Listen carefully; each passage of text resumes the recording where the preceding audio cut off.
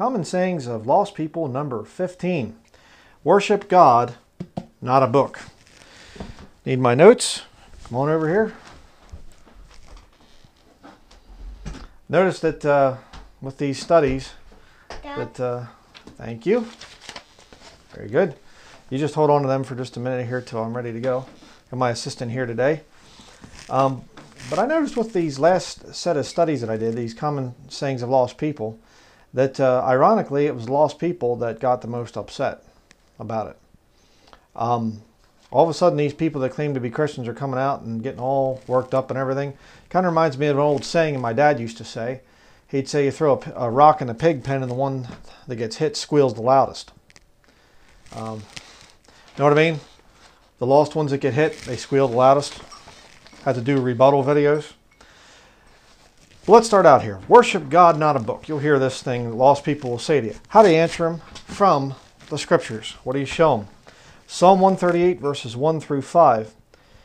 I will praise thee with my whole heart. Before the gods will I sing praise unto thee.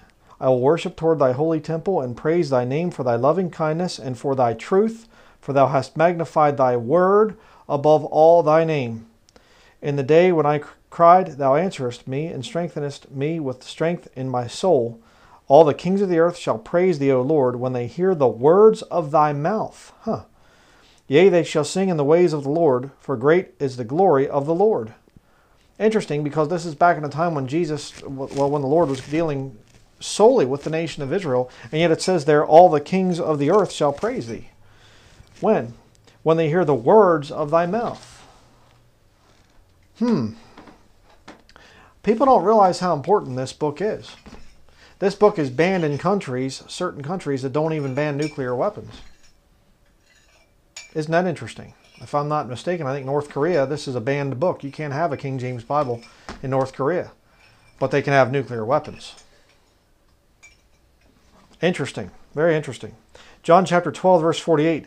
He that rejecteth me and receiveth not my words hath one that judgeth him. The word that I have spoken, the same shall judge him in the last day. Do you realize that you're going to be judged by the standards of this book someday? That's something to think about. John chapter 14, verses 15 through 18. If ye love me, keep my commandments, and I will pray the Father, and he shall give you another comforter, that he may abide with you forever, even the Spirit of truth, whom the world cannot receive, because it seeth him not, neither knoweth him. But ye know him, for he dwelleth with you, and shall be in you. I will not leave you comfortless, I will come to you. So Jesus says, the Spirit of the truth is going to be sent to you, Spirit of truth, and then he says, I will come to you. Why? Because there's only one God, and it's composed of the Father, the Son, and the Holy Spirit. A lot of liars out there say, I reject that Jesus is the Son. I don't reject that. I teach that Jesus is both Father and Son. Isaiah chapter 9, verse 6 is the prophecy that proves that. Very interesting there. But notice again, when Jesus says, I'm going to reveal certain things to you in the future, it's the Spirit of truth through his word. John chapter 14, verses 22 through 23. Judas saith unto him, not Iscariot, other Judas in other words, Lord, how is it that thou wilt manifest thyself unto us, and not unto the world? Jesus answered and said unto him, If a man love me, he will keep my words. And my Father will love him, and we will come unto him, and make our abode with him. Do you keep the words of God? Do you have the words of God? You say, well, I like the King James Bible, but there are some places where it could be clearer translated. Okay, then that means one of two things. Number one, you don't really believe it's God's word. Or number two, you believe it's God's word, and you believe that your intellect is greater than God. Better translate another, oh, really? You know more than God does? You say, well, it's just a translation. Okay, then it's not God's word. If this is God's word, it has to be perfect. Otherwise, it's not God's word. Simple. Very simple. 1 Timothy chapter 6, verses 3 through 5. If any man teach otherwise and consent not to wholesome words, even the words of our Lord Jesus Christ, and to the doctrine which is according to godliness, he is proud, knowing nothing, but doting about questions and strifes of words, whereof cometh envy, strife, railings, evil surmisings, perverse disputings of men of corrupt minds, and destitute of the truth, supposing that gain is godliness. From such withdraw thyself. You say, well, I think that you mean well there, Denlinger, but I think that you would do well to study under James White. His King James only controversy would really clear things up. You know what he is? He's a pervert. You say, what? Well, you don't have any proof. It says right there, perverse disputings of men of corrupt minds. Why? He doesn't believe that this is God's book.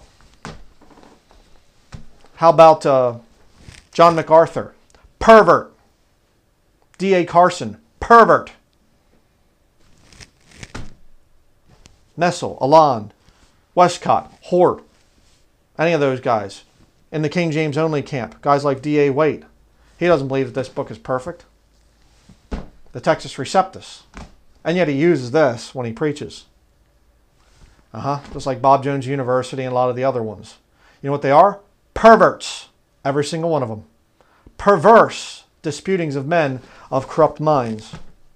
How can you stand there and make a living out of a book that you don't even believe in? You're a pervert. That's what you are. So somebody comes along and they say, oh, well, you know, you should worship God and not a book. You wouldn't know God if it wasn't for this book.